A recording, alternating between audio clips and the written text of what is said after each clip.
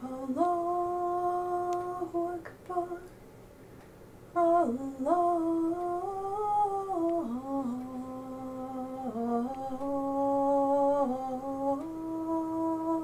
Akbar, Allahu Akbar, Allahu Akbar.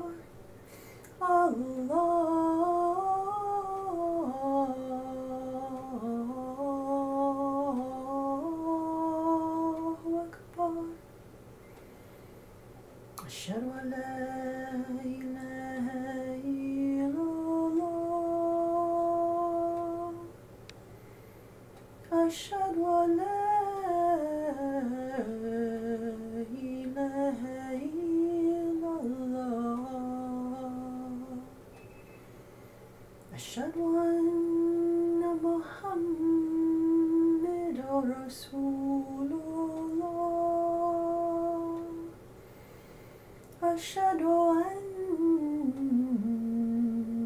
محمدا رسول الله. حي على الصلاة، حي على الصلاة،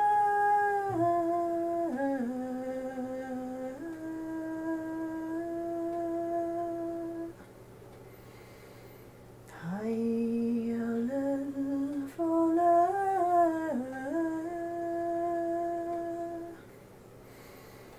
حي على الفلاح.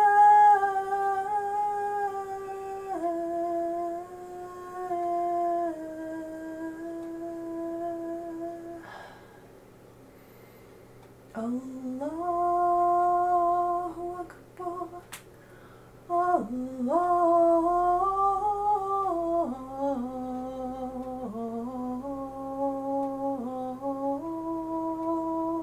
أكبر.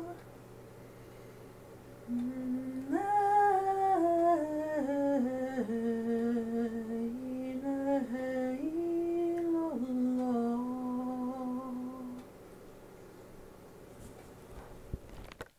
الله أكبر، الله أكبر.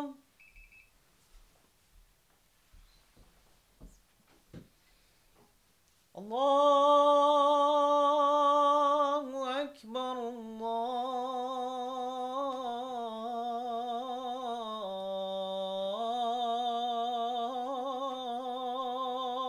الله أكبر.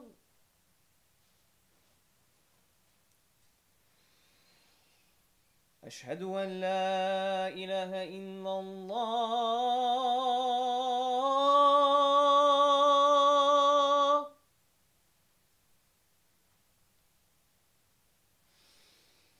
أشهد أن لا إله إلا الله.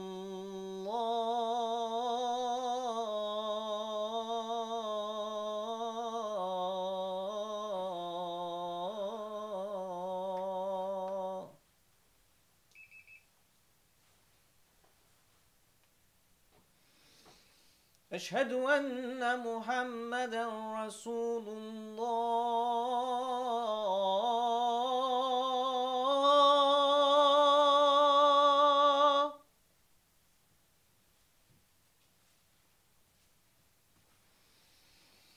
أشهد أن محمدا رسول الله.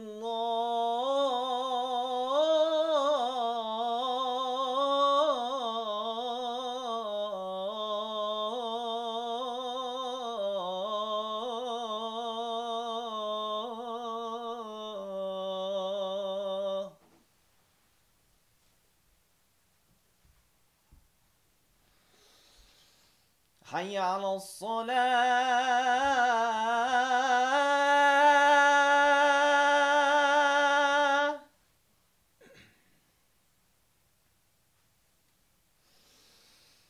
حي على الصلاة،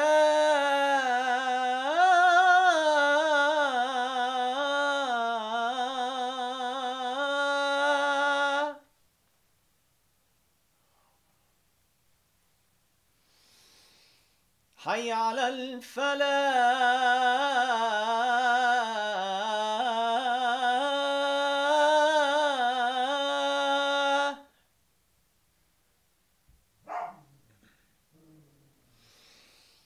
حي على الفلاح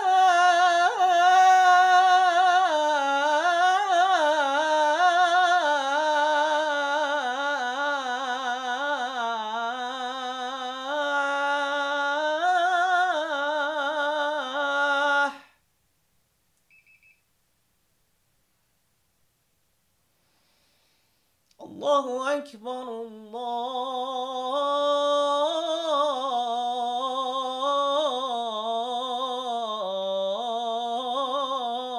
الله أكبر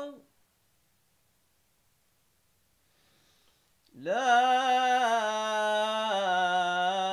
إله إلا الله.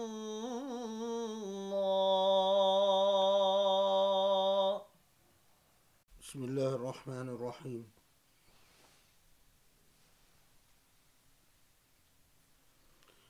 والحمد لله الذي هدانا لهذا وما كنا لنهتدي لولا أن هدانا الله.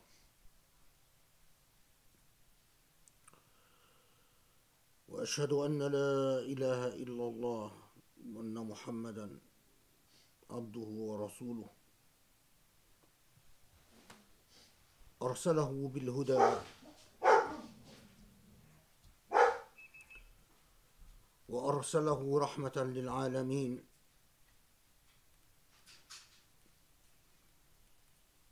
أرسله هدى وبدين الحق فصلى الله عليه وسلم وعلى تابعيه بإحسان إلى يوم الدين.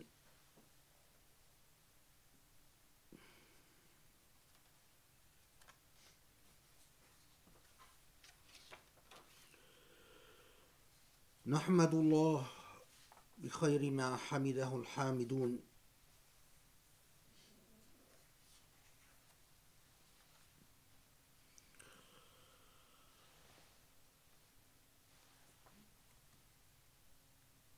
الحمد لله حمد الذاكرين الشاكرين، والصلاة والسلام على سيدنا محمد حبيب رب العالمين وعلى آله وأصحابه وتابعيهم بإحسان إلى يوم الدين.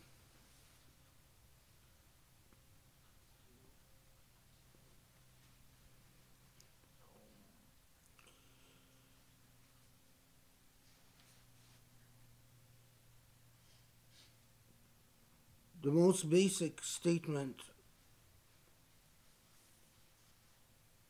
that all Muslims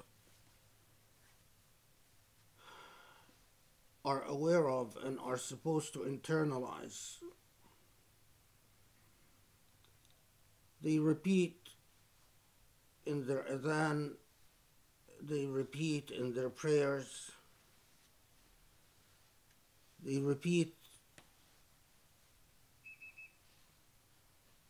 quite often seamlessly, and even perhaps without much thought or awareness, consisting of two simple words: Allahu Akbar, God is greatest.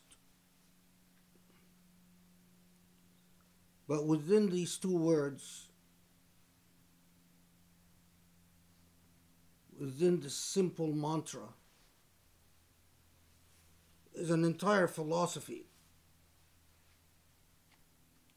Because if you accept that God is greatest, if you say not simply that God is great, but God is greatest,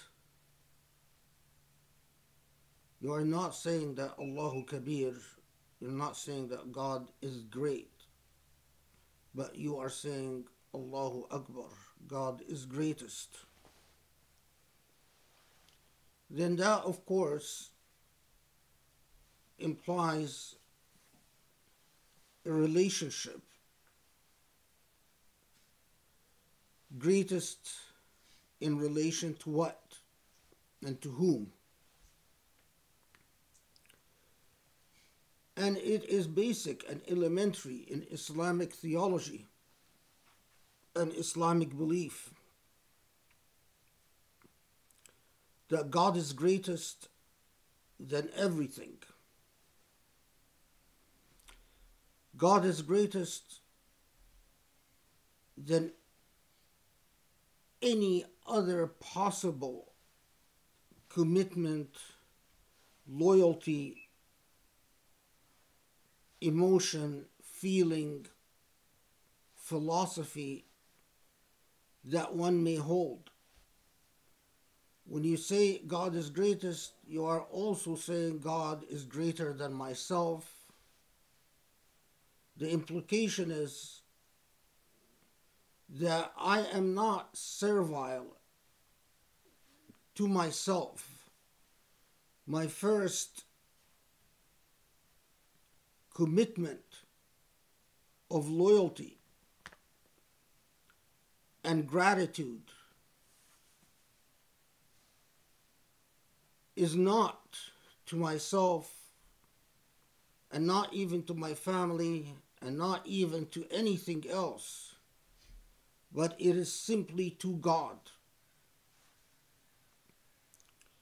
That is why, in its very core,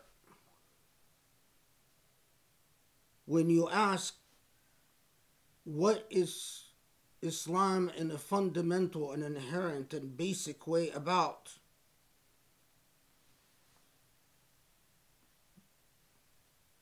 and the thing that emerges at you from so much of the seerah of the Prophet ﷺ, but so much of the Quran, page after page, surah after surah, is that Islam came to teach people, to educate people on a way of life in which servitude is not owed to the self or to other human beings, but to God and to God alone. That is why the earliest Muslims, when they described their faith to the Abyssinian king, they said, our religion came to liberate us from servitude to fellow human beings, to liberate us from servitude to fellow human beings, to servitude only to God. It is remarkable, but when servitude is not even owed to the self, but owed to your Maker, a Maker who benefits nothing from all your worship, a Maker who educates you for your own good. When servitude is owed to this Maker, not even owed to the self, and it's not owed to others, it does have a remarkable liberating impact on the soul of a determined human being. If we are honest with ourselves, if we do not feel liberated by Islam, if Islam doesn't liberate us from a servile, infantile relationship with our physical bodies, or a servile, infantile relationship to our whims and desire, or if Islam doesn't liberate us from a servile, infantile relationship to our moods and whims, or to material possessions, or to wealth, or to tribal affiliations and nationalisms, we are not real Muslims if we are being truly honest with ourselves. If we can say Allahu Akbar repeatedly, but when all is said and done, it is our own whim that is truly the dominant factor in our life, if it's truly our own mood that is truly the dominant factor in our life, or if it is what we covet that is the dominant factor for our life. So many of us, it is our fears and our anxieties that are the dominant factors in our life. It is actually what we fear and what we are anxious about.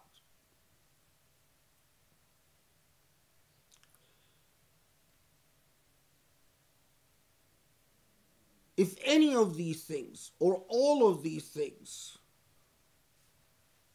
loom larger than the proclamation Allahu Akbar, God is greatest,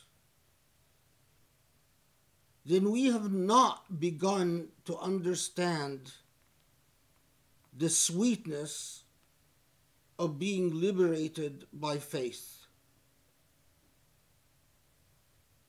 Liberation by Iman, to be liberated by Iman, is to understand quintessentially what the message of the Prophet ﷺ was about. And inherent within the very basic idea that God is greatest is the rejection of all forms of oppression and servitude, whether it is to the self or to others. And that is precisely why it is an oxymoron, a complete contradiction in terms, for a Muslim to accept or reconcile one with despotism and autocracy and injustice, because it makes a mockery out of the entire message of the Prophet ﷺ and the entire message of Allahu Akbar. If a human being, including yourself, can be the greatest or is the greatest in a determination of how you go about making decisions. So in other words, put it bluntly, if it is a human being that you fear the most, or a human being that you covet pleasing the most, or a human being that influences you the most, then what remains of Allahu Akbar? Even if that human being is yourself. Islam is a radical message of liberation. Truly a radical message of liberation. One of the most dangerous things that happens with demanding and lofty systems of belief is that these systems can be co-opted by those who have no desire to live up to its ideals, but have every desire to philosophize these ideals to bring them down to their level. So Allahu Akbar poses a challenge to every Muslim. You can either say, I refuse to live subservient to my whims and desires. I can refuse to live subservient to my moods. I refuse to be subservient to blind loyalties and irrational convictions, and understand that this is a struggle, this is a jihad. And you embark upon this jihad understanding fully well that you can never be satisfied that you have in fact succeeded, but you simply constantly are in a state of supplication to God to accept your effort for what it is. Or you can do what a lot of people do, and that is to say, I accept the principle of Allahu Akbar, but then philosophize it to empty it of all meaning and content. So many Muslims, as happens, by the way, with all lofty ideas and lofty ideals, will say, sure, Allahu Akbar, that's true, but find enough in the dense technicalities of text to distract themselves from the ethical and moral revolutionary meaning of the message of Allahu Akbar. So Allahu Akbar doesn't become about liberation, it becomes about performance. Technically correct performance. Or Allahu Akbar doesn't become about self-liberation and the liberation of others, but becomes about the pietistic affectations of culture, wearing the right robe, the right hat, the right beard. Allahu Akbar doesn't become about ethical aspirations,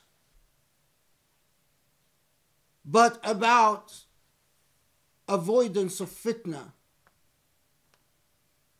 and that fitna ashaddu min al-qatl. Fitna is worse than murder, and that in order to avoid fitna we have to accept despotism. In other words, you embrace the ideal, but you ultimately betray the ideal because of a weakness inside of yourself.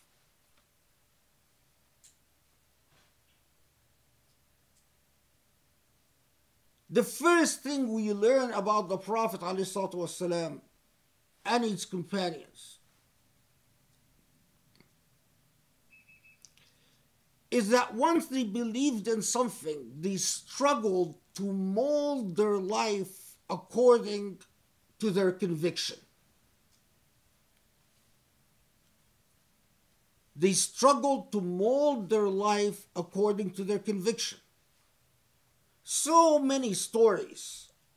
Such and such companion gave up all their money to take care of the needy. such and such companion gave everything they owned to take care, to help the Muslim army. Such and such companion would spend all the night prayer. In fact, among the most elementary things we learn is that conviction changed the mood and attitude of the Muslim character. Muslims who were known to be excitable and to easily lose their temper, upon becoming Muslim, they would rebel against their temper. Muslims who were known to have a sarcastic, mocking personality, upon becoming Muslim, they would wage war with the weaknesses in their personality.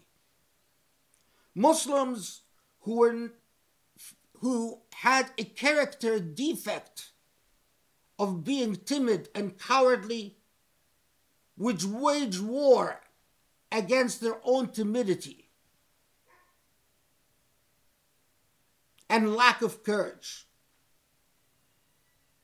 In other words, the very nature of Allahu Akbar is that you are committed to change and to principle.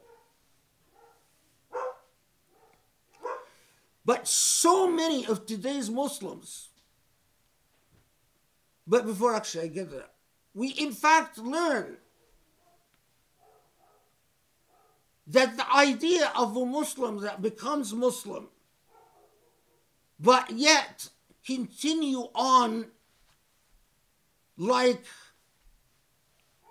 a fallen leaf from a tree branch being blown by the wind every other direction, is completely antithetical to everything that we learn from the seerah. As the Prophet ﷺ said, لا تكن إمعة. An imma is a person that blows whichever way. Live by principle.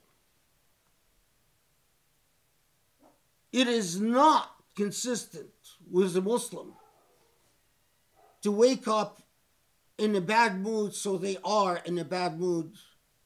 Then they're in a better mood by noon because maybe they had their coffee. Then they're back in a bad mood by the end of the day because maybe they finished work and they're tired. Then maybe they're in a better mood because they just finished a comedy show.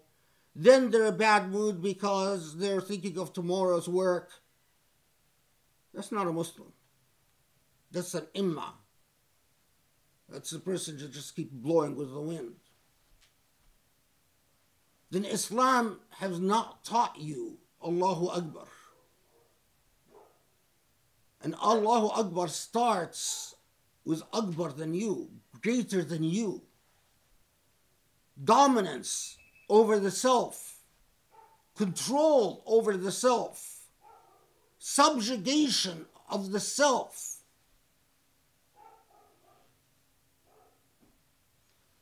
Today's Muslims so often take Islam while they repeat Allahu Akbar a gazillion times, but they empty these two words of all moral and ethical and philosophical content. That one is left wondering, in what sense is God greater or the greatest or greater than anything else in your life? أقول قولي هذا واستغفر الله لي ولكم أسأل الله يستجب لكم. بسم الله الرحمن الرحيم. والحمد لله رب العالمين وسبحان الله العلي العظيم. والله أكبر الله أكبر على كل من طغى وتجبر. ونصلي ونسلم ونبارك على محمد وعلى آله وأصحابه وتبعه بإحسان إلى يوم الدين.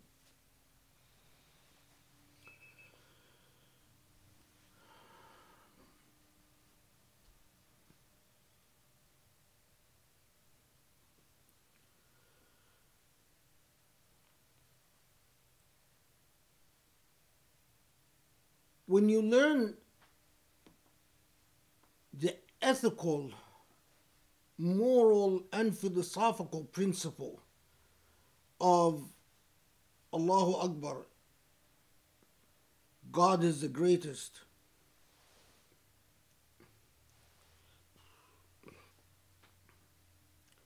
like all ethical principles, they are indivisible. You cannot segment them. You either understand that as a tenet and a basic cornerstone of your existence, or the idea itself seeks to have coherence in your life.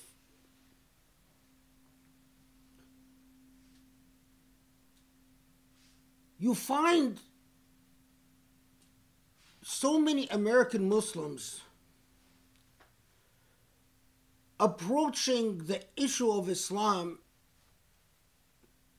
as if they can understand God is the greatest in relation to what happens to their local mosque, perhaps what happens to the Islamic conferences or the Islamic cultural events they attend, whether it's an ISNA conference or an ICNA conference or whatnot.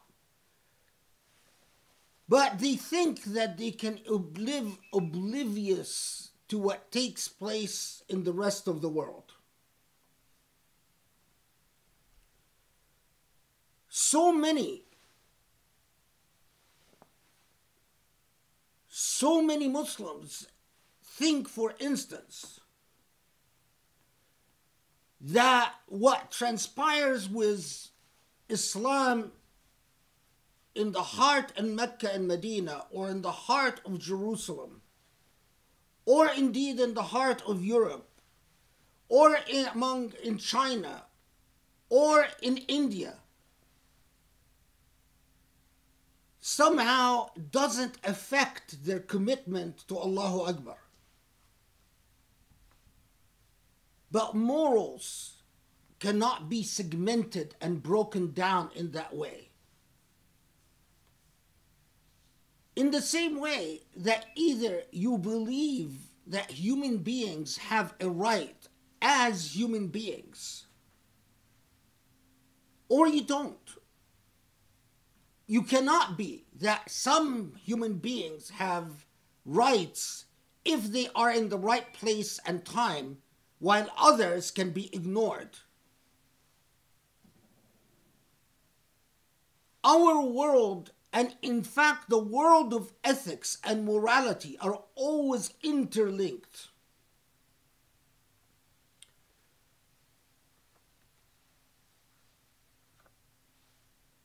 Recently, as recent as last week, the Association of Muslim Scholars out of Saudi Arabia issued what I consider to be a very alarming proclamation. That proclamation was repeated in all the podiums of Saudi Arabia, all over the country, including Mecca and Medina, the podiums of the Prophet ﷺ. In this proclamation,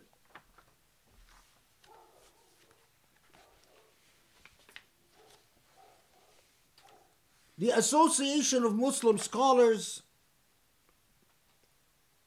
declared that the Muslim Brotherhood is a terrorist organization, that they are contrary to the true Islam, that they are but a seditious political party that is against the principles of the pure Islam, that they are a terrorist group that causes fitna and violence. This is the Muslim Brotherhood, the organization known as the Ikhwan.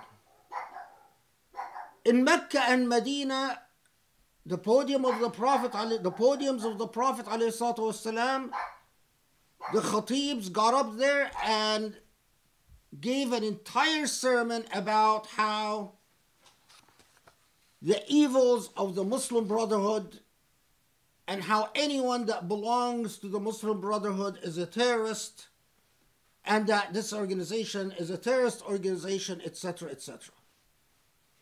To be quite honest with you, I have my own principled disagreements with the philosophical package of the Muslim Brotherhood. But that's neither here nor there right now.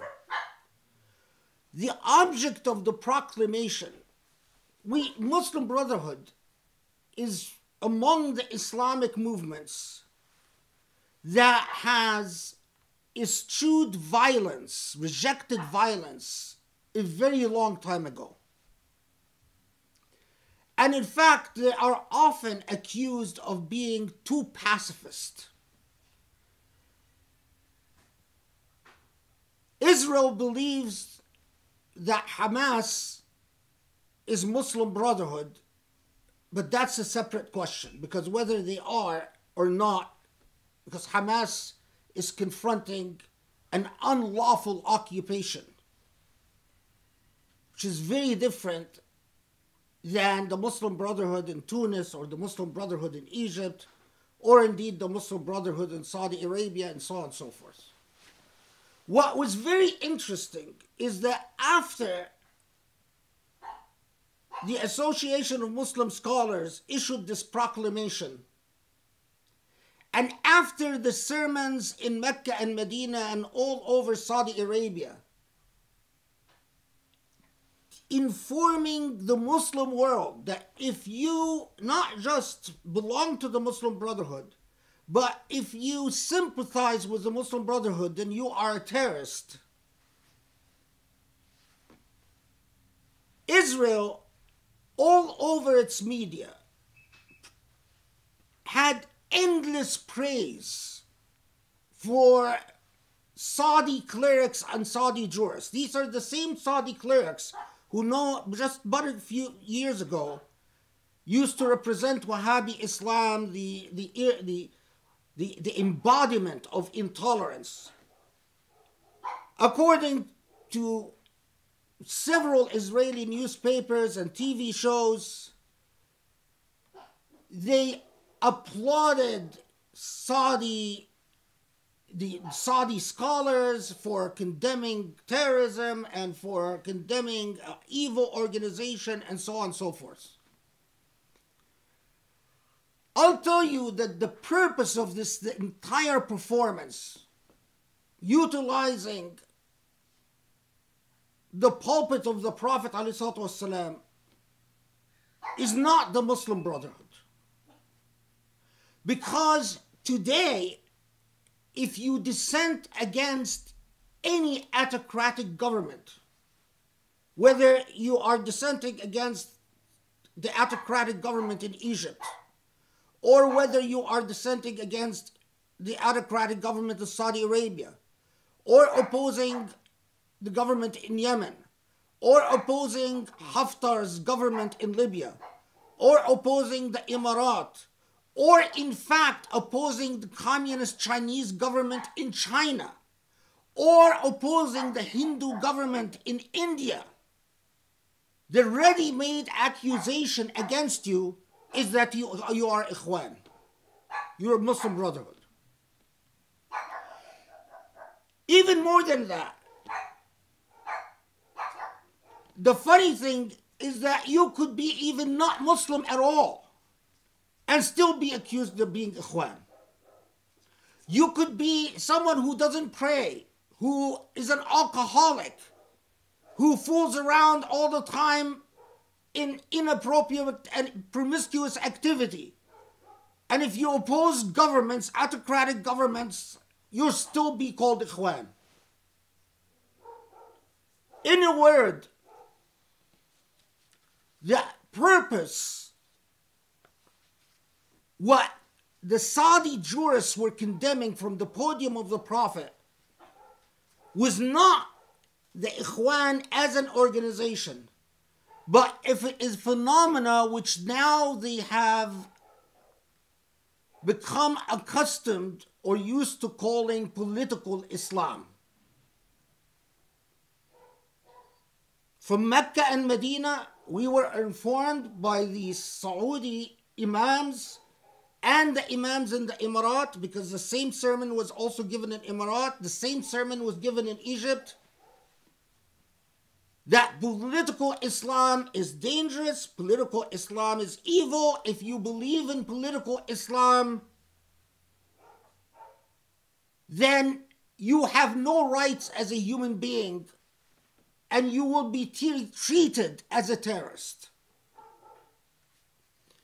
You might say, well, this is happening in faraway lands. What does this have to do with us? I told you, ethics and principles are indivisible. So consider this. First, why is it that Israel, that the Emirat and Saudi Arabia and the Bahrain and these autocratic kingdoms, oil kingdoms, are so keen on a chummy, warm relationship with Israel? Is it to confront the Iranian danger, as they often claim? In a very good article published by the political scientist Nader Hashmi, called The Chimera of Peace Between Israel and the Arab World, a critique of the Abraham Accords, Nader Hashmi very convincingly demonstrates that, in fact, it is not about confronting the Iranian threat, but it is because these Arab oil kingdoms are convinced that a close relationship with Israel against what they term political Islam can help them fight off democratization movements in the Middle East. That Israel, in fact, has accepted, has allowed itself now to play the role of the refuge of dictators, that after the Khashoggi event, people like Mohammed bin Salman became convinced, after Netanyahu bragged and Trump bragged, that Netanyahu especially bragged that it was Israeli influence that protected Mohammed bin Salman from having to pay the consequences of assassinating Khashoggi. Mohammed bin Salman and Mohammed bin Zayed became convinced that Israel can protect them from their own people, that Israel can help protect them from democracy and human rights, that as long as they are allied with Israel, then Israel can use its good offices in the West so that they can jail and torture and maim and do every horrendous thing and not have to pay the cost.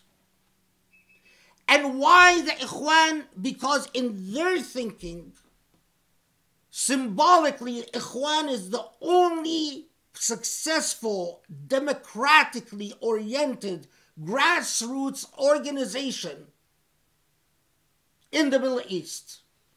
So if there is an Islamic democracy if there's any hope for an Islamic democracy, the only open venue for it is that comes through the Ikhwan.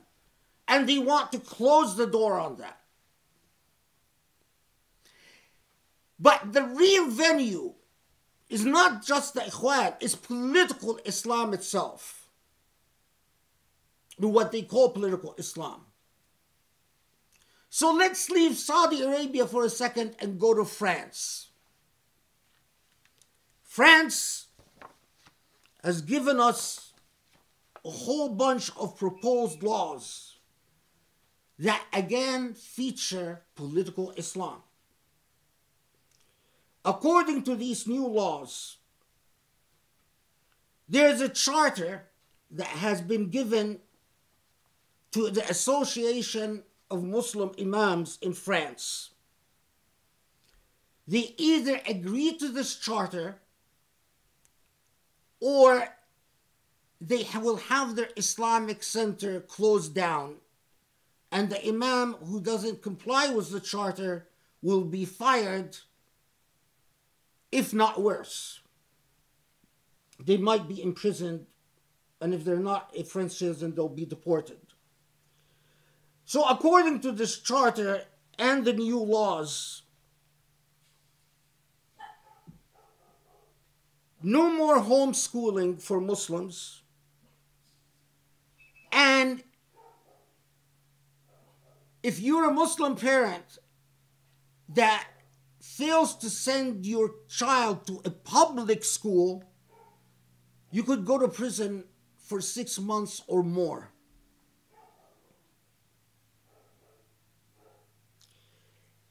If you're a Muslim parent and you object that a teacher, for instance, in your school, in the school, is teaching something that you find offensive, not just the cartoons, not just the pornographic cartoons, but according to the way this law is drafted, it's so broad and so loose that even if you go and you complain that the Prophet, for instance, is portrayed as bloody, or is portrayed as a tyrant, or that according to the way that Islam is taught in your school, that Islam spread by the sword, if you're not a French citizen, you can be deported.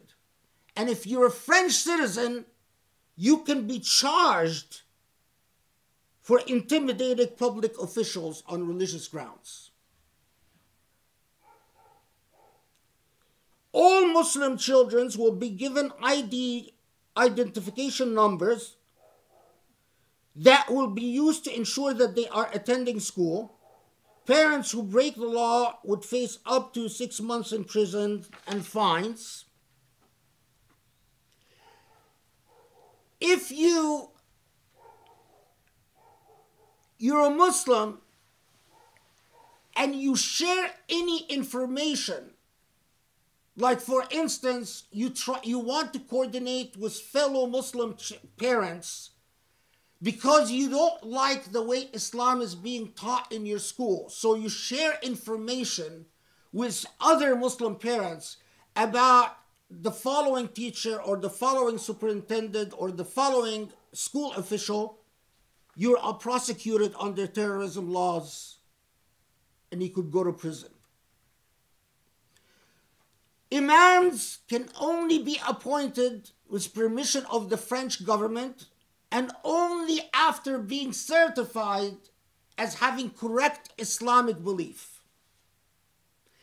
And they can be fired from their position by the French government at any time. Now, France says we're not fighting Islam. None of this is against Islam. We're only fighting political Islam. This is all directed against political Islam. Why? Because in France we respect free speech. And these Islamists, they don't understand free speech. In fact, they hate free speech. At the same time that this law that is supposed to protect French values, free speech values, by making sure bad Muslims do not get to censor what is being taught about their religion, France is proposing one of the strangest laws to be proposed in a democracy. A law which will go into effect that makes it a crime if you film or take a picture of a French cop beating a civilian. If there is a demonstration, let's say a demonstration by Muslims, or let's say the French police go storm a mosque and they start beating some Muslims, and let's say you take a picture of the beating or you film them on your phone and you post it, you're committed a crime and you go to prison. So disseminating information on police brutality is a crime, and that's not against free speech. But asking France not to publish pornographic images of the Prophet, now that's against free speech. Ignorance is what allows so many people to be moronic and idiotic. So many people that I've heard say, well, you know, you've got to understand France has a different way of understanding religion and its principles of free speech. You just don't know enough. You don't know enough about the laws in France because you don't bother studying and doing your homework. A law, at the same time, a law that would protect French police if they brutalize Muslims, or anyone in fact, by making it a crime to film them or post information about them. At the same time, we Muslims are lectured about how they don't understand French values. And because they don't understand French values, we have to make sure that either you give the right sermons that reflect French values, or we get to shut you up. Because Islam as a religion is suspect. We don't exercise this type of hegemonic supervision over Judaism. We don't monitor Christian churches. We don't monitor synagogues. We don't monitor Hindu temples. We monitor you, Muslims, only Muslims.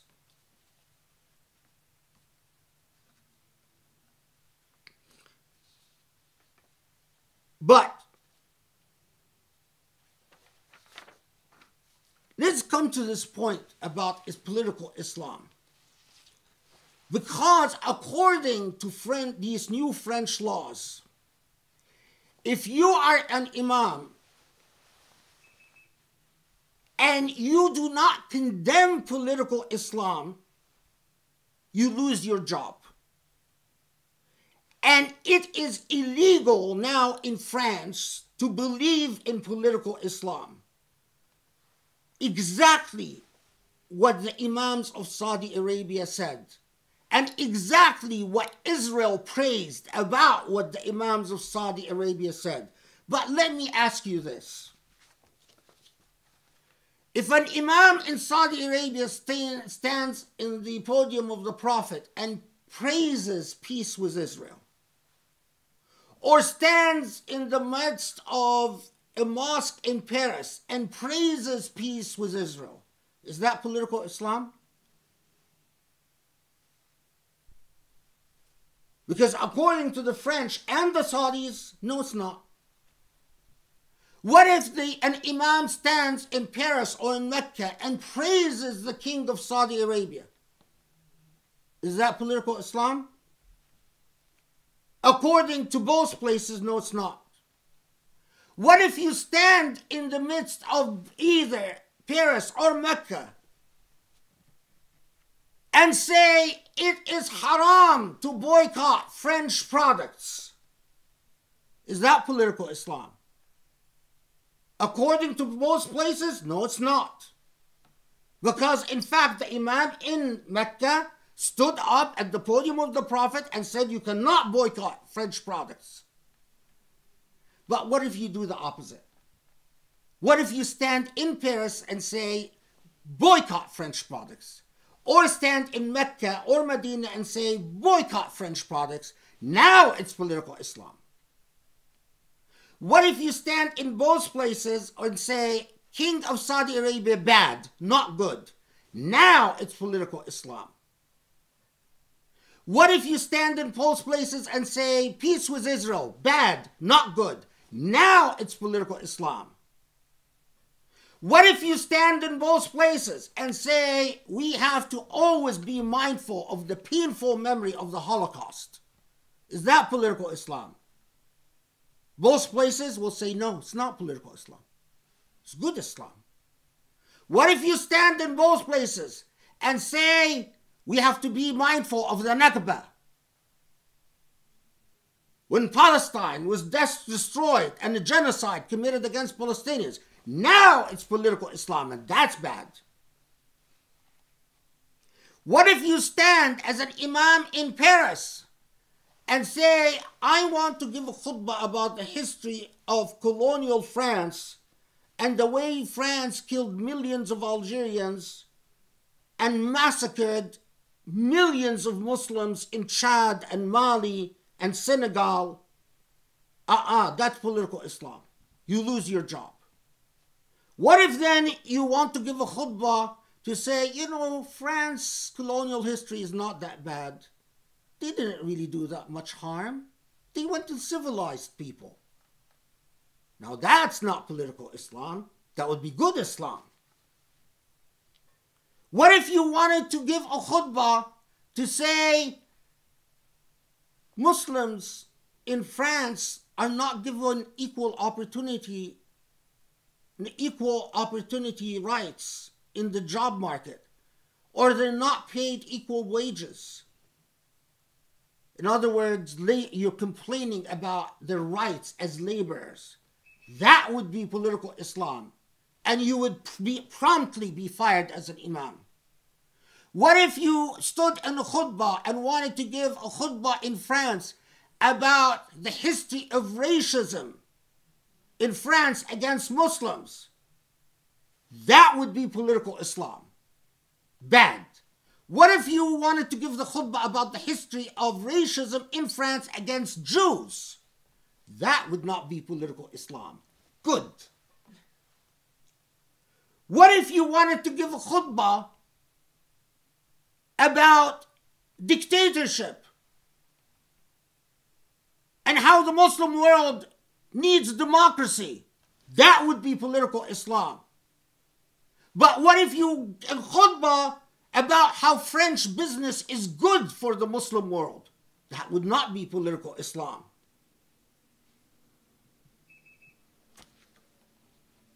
What if as a khatib, you get up there and you want to warn your fellow Muslims about the miserable human trafficking business in France, which, by the way, eats up the sons of Christians, Jews, and Muslims and atheists in a pornography industry with equal measure? It doesn't discriminate. Would that be political Islam, or would that not be political Islam? For all these great French theorists and French legal minds, go back to Allahu Akbar.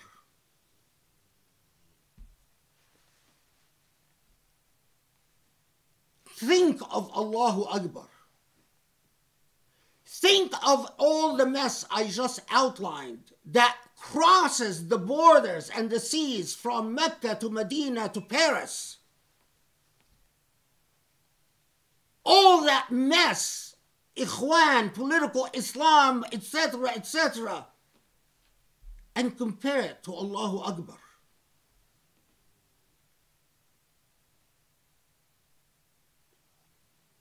The word of the truth, the pristineness of the truth. the purity of the truth.